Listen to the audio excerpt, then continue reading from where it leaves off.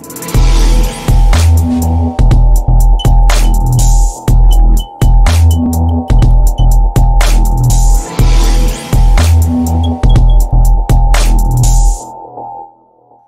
in this video, we will learn about how to manually install Joomla.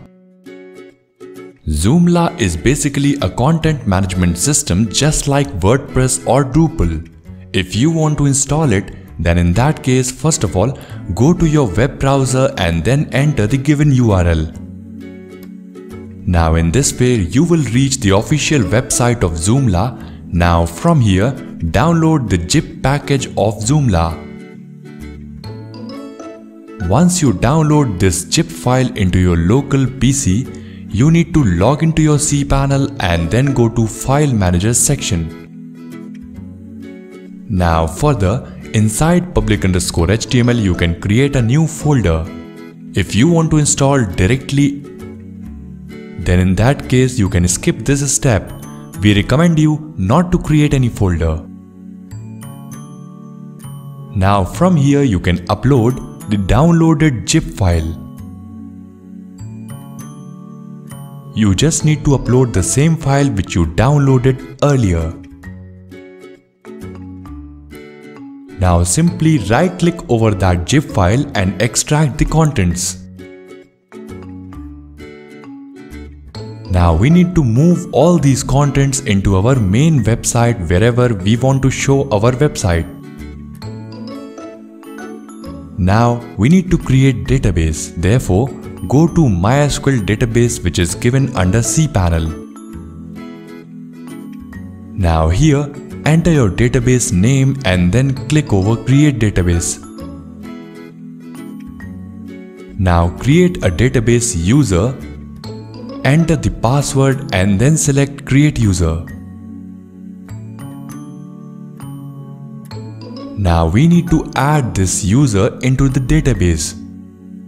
Therefore, select the user and database and then further click over Add. Now from here, assign all the privileges by clicking over All Privilege.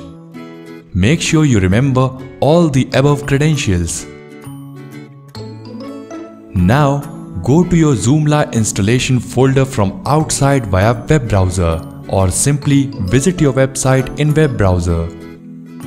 Now here select the language and then enter the site name. Enter the description of your website. Select the site offline status. If you select it into yes, your website will be offline. Enter your email ID, username and password of your admin panel and then click over Next. Now here we need to enter our database credentials which we noted earlier. Enter your database username, password, database name and then click over Next.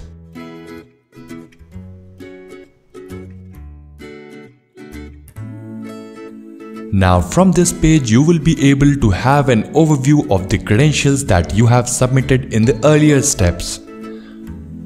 Have a look through all the credentials.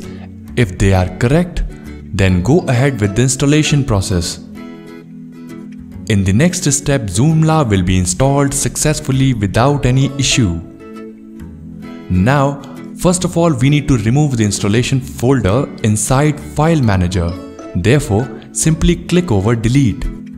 Now you can reach your Joomla administrator panel by entering your website and then /administrator.